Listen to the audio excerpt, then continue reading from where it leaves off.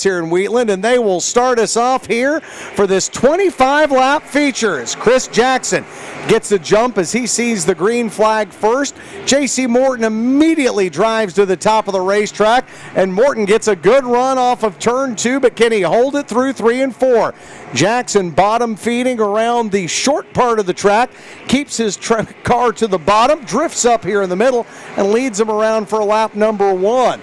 He and Morton hooked up on either side as they work their way off of turn number 2. Dylan McCowan, a youngster from Urbana, trying to hold on to third, but Ryan Gilmore with eyes on the prize, trying to take that spot away. Andy Bryant and Taylor Moore racing right behind them. Boy, again, the 18 of J.C. Morton using that top side. He has found some traction up there, and whenever he comes off of 2 and he comes off of 4, it's just like a slingshot. He is whipped out of those turns, and he has been able to get around Chris Jackson. This is the one exception that Chris Jackson is able to have a fender out in front of J.C. Morton.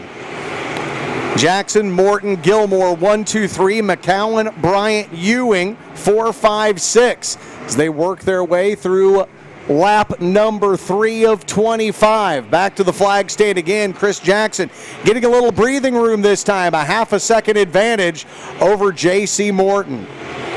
Morton to the top of the track again. Doesn't get as good a run off of turn 2 that time. And Jackson will have clean sailing as he comes off of turn number 4.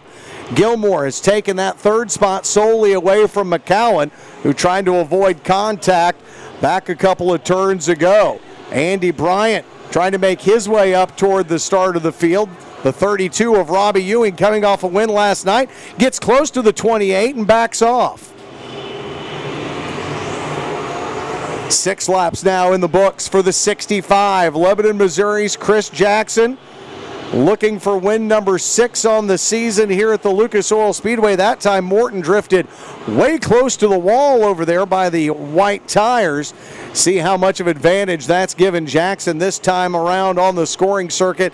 And now Jackson up to almost a 1.5 second advantage over J.C. Morton. Ryan Gilmore solidly in third as Dylan McCowan and Robbie Ewing try to navigate the bottom of the racetrack. Well, J.C. Morton was right with him for 3 laps, and then his car started to go away up on that top side. He wasn't getting the run quite like he was on the opening laps, and Chris Jackson able to pull away.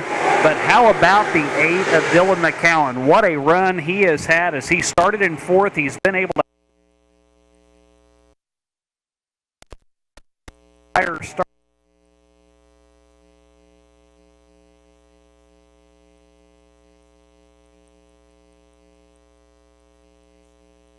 right now.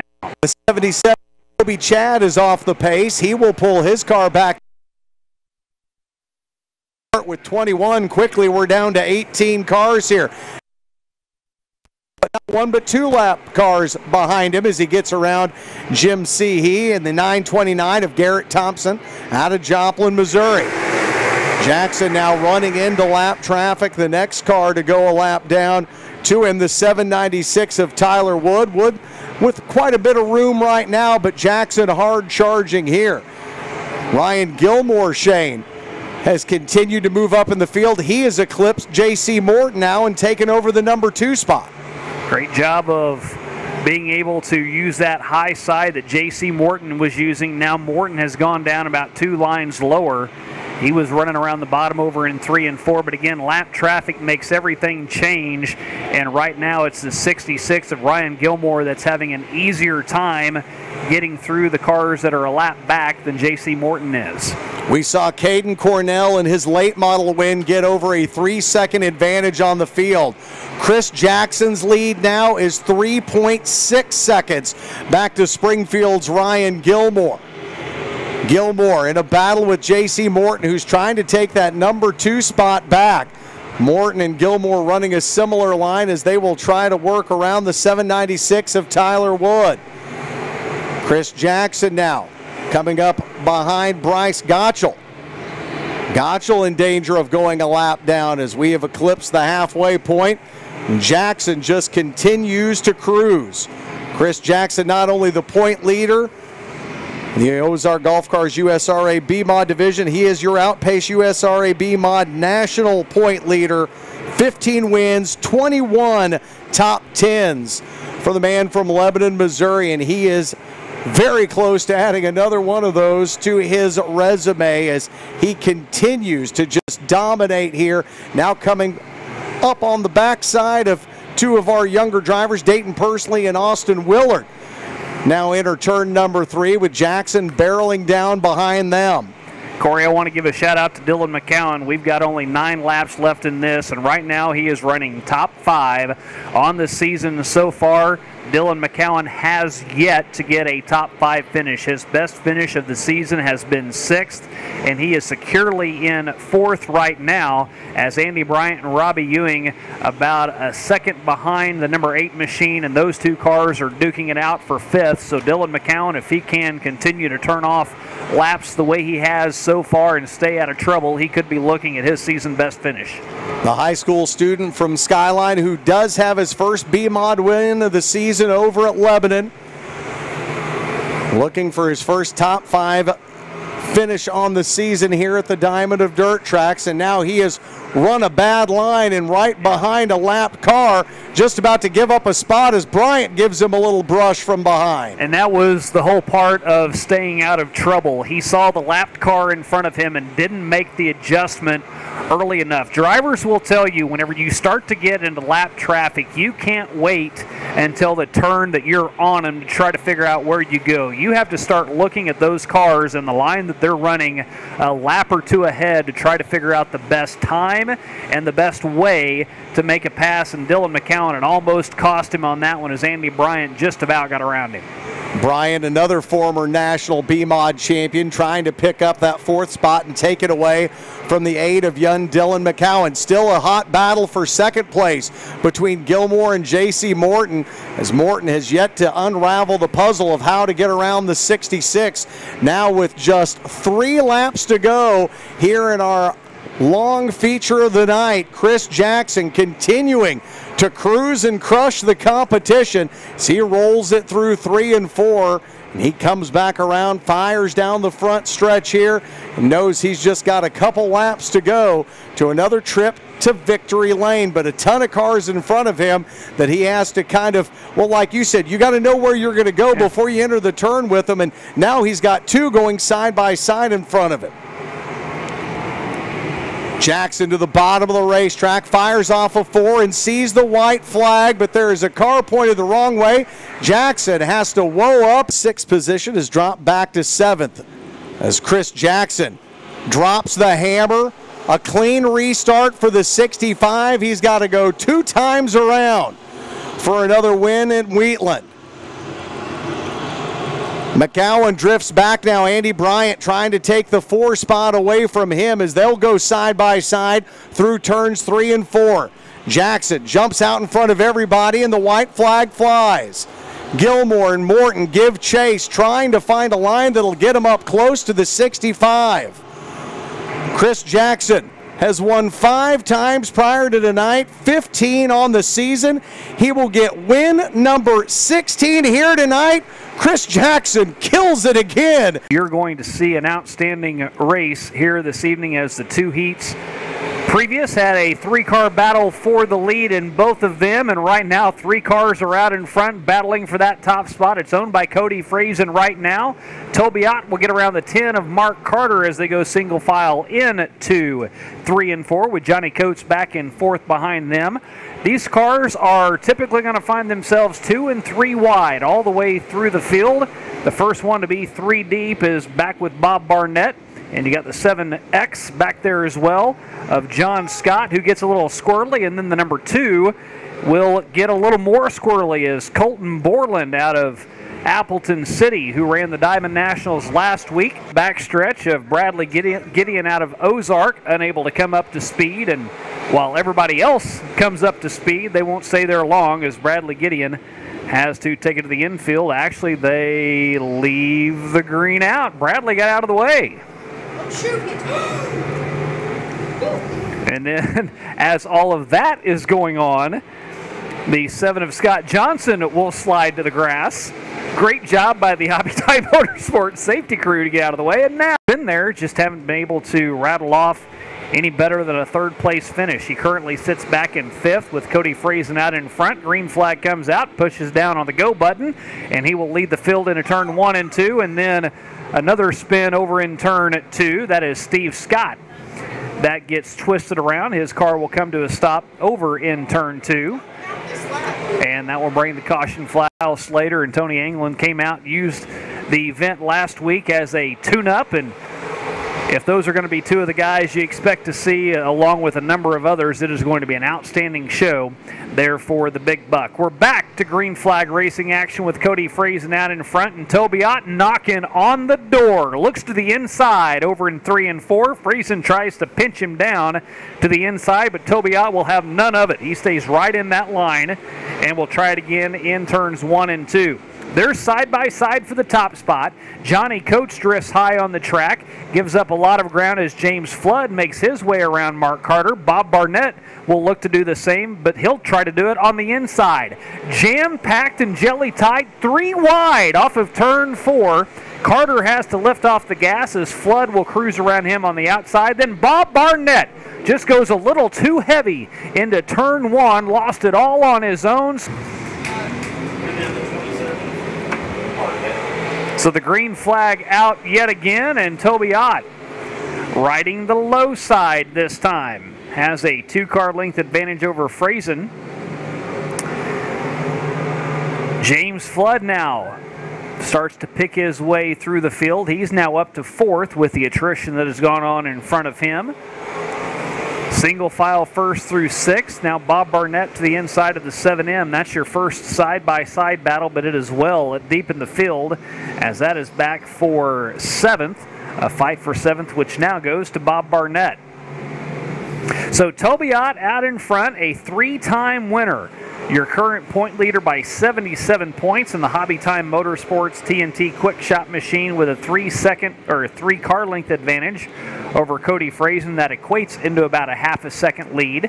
Cody Friesen's been able to stay right with him, though. After Toby Ott got around him, Friesen is trying to find a different line just to pick up a little more speed and draw that 27 in just a little closer lap by lap. It doesn't work for him as he loses another 0.2 of a second that time around. So the lead now half a second for Toby Ott over Cody Friesen. And there is a nose clip laying in the top of turn number 2 now.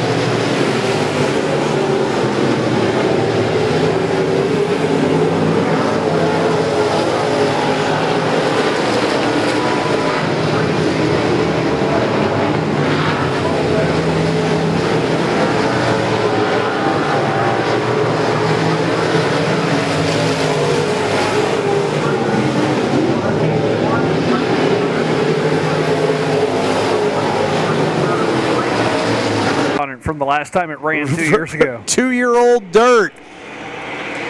Well, nobody will waste any time here on lap number 1 as the 292 of Kyle Thompson jumps out in front.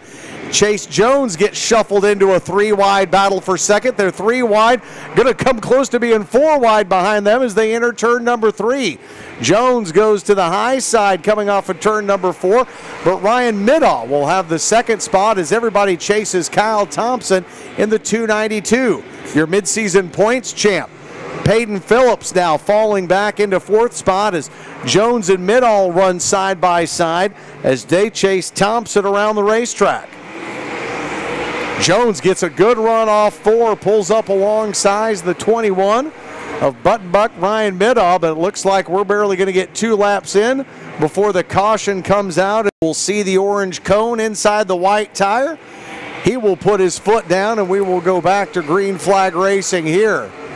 Mud goes up into the grass, or the grassy knoll as Shane called it earlier, and Ryan Middaugh immediately try to go to the front here. Jones to the top of the track. Middaugh gets his nose underneath the 292. They drag race down the front, but Thompson still holds on to the top spot.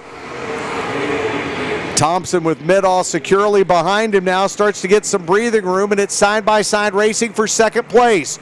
Jones at the top, Middaugh at the bottom, and Peyton Phillips trying to chase them all down. Then another gaggle of 6 cars jockeying for position behind them that include Lucas Dobbs. Hollywood Heidenreich unable to keep momentum up over in turn 4. His car comes to a standstill. 7th place, starting alongside Colson Kirk, who has been able to keep that 5C on the racetrack and near the front each and every time out so far tonight. Chase Domer throws his car to the outside, tries to get a run on Daniel Franklin as we return to green flag racing. Middaugh, Thompson, and Jones try to make it 3 across on the exit of turn number 4, but neither Middaugh nor Jones can collect the 292, but they're getting a lot closer. 3 wide off of turn 2, and here comes Middaugh. Middaugh to the bottom of the track, slides up across the front of the 292, and Ryan Middaugh will be your new race leader, and Chase Jones is going to try and follow him around and get past the driver from Joplin, Missouri as well. All the while, the 98 of Peyton Phillips, who was kind of laying back in the weeds watching this unfold, is now ready to jump into a run for a top 3 spot. You say lay back in the weeds, but on that restart, he was 3 wide off of turn 2. So he decided after he was up in the mix to kind of lift off and let things pan out in front of him, and now he may have lifted off a little too much as he has lost a lot of ground to Ryan Middaugh. Colson Kirk dive bombs in below the 98, trying to pick up ground, trying to get his car up into a top 4 spot. Jones continues to spray dirt and mud all over the racetrack, and that body's by Bill 03 as he works over the 292 of Thompson, who had led for the first 5 laps of this one. But now it's Button Buck Ryan Middaugh rolling that 21 to the top of the scoring column right now, and he is on the bottom of the racetrack and trying to add to his 1 second advantage over Thompson. Field starting to spread out behind your race leader, Middaugh. Shane told you just a minute ago, Middaugh's best finish here this season has been 4th, and right now we're getting to find out what he looks like when he's in the lead. 1.2 seconds now out in front of Thompson as we get ready to cross the midway point of this 20-lap feature. Middaugh slows a little bit in turn 4, but hammers it down again down the front stretch. Well, Robbie Reed, your current point leader, started all the way back in 15th, and he has only been able to work up 4 spots. He is now in 11th, just trying to find a way to get into the top 10. Daniel Franklin will be the next one to pass, and indeed he will be able to do that. So now Robbie Reed into the top 10. Lucas Gibbs, the next on the hit list for Robbie Reed, and he will dispose of him, just sliding right up in front of Lucas Gibbs. And I don't think Lucas cared for that too much as he rode the tail end of the number 5 all the way down the front stretch. Look at Reed trying to ride roughshod on the field now as he tries to get around the 23 of Dobbs. Dobbs has looked good in his heat race earlier, but that Vanderbilt race car, Shane, is hooked up again. There's a reason why Reed has already been in victory lane. There's a reason why he's been your point leader as he dispatches with Dobbs, and now it'll be Colson Kirk and Jason Pursley as the man from Mexico tries to slice and dice his way through the field. All the while, everybody's just chasing Ryan Middaugh. Middaugh again, a 1.6 second advantage over Thompson, who led the opening 5 laps of this race.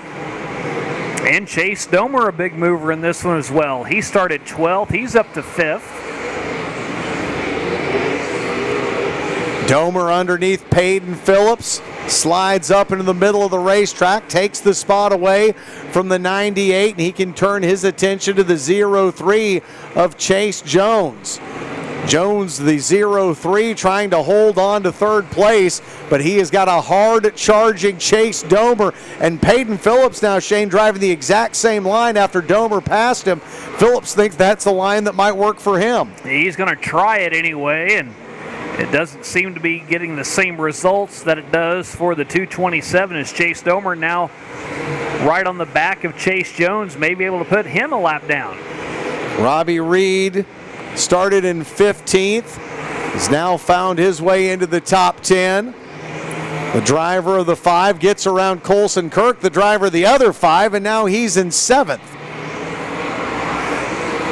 Kyle Thompson has cut a 1/10 of a second off of Middaugh's lead, but it's not much when you consider Middaugh's 1.5 seconds out in front of the next closest car with just 3 laps to go. Middaugh now trying to get around the lap car of Dustin Atkinson. Atkinson already 1 lap down. Middaugh pushed past him and put him 2 laps down. Now there's a car in between your race leader and the driver in second place. Atkinson does a good job to go to the top of the track and leave the lane open for your leaders. White flag lap now for Ryan Middaugh as he tries to race his way into victory lane for the first time here at the Diamond and Dirt Tracks. Just 2 more turns for the driver of the 21 who got around the 292 of Joplin, Missouri's Kyle Thompson and never looked back. Ryan Middaugh underneath the checkered flag, and he gets the win.